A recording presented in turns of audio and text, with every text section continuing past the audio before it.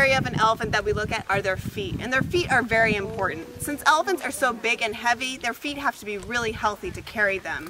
A problem that happens a lot in captive elephants is that their feet get worn down because they walk on pavement and on asphalt. The bottoms of elephants' feet are actually really ridged. They're like the bottoms of sneakers. It helps them get a really good grip on the ground. This means that elephants can walk up steep slopes and walk through mud. But for a lot of captive elephants, they're walking on asphalt and pavement during the day. This actually wears down the bottoms of their feet so they're really smooth, which isn't good for them. And also their nails can get broken and get sort of splayed apart, which isn't good either.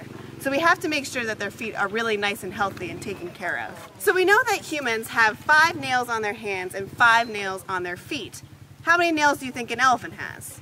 Well, Asian elephants are a little different. They have 5 toenails on their front feet and only 4 toenails on their back feet.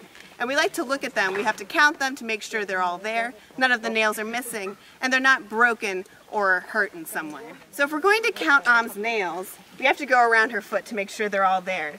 So if we go to her front feet, she has 5 nails in her front feet. 1, 2, 3, 4, and then her 5th nail is actually in the corner back here. Thanks, Mom. On her back feet, she has 4 toenails. So you can see around the back, 1, 2, 3, 4. The 4th one is on the instep there. And that's our basic vet check. Thanks for watching, and be sure to check our YouTube channel for more videos.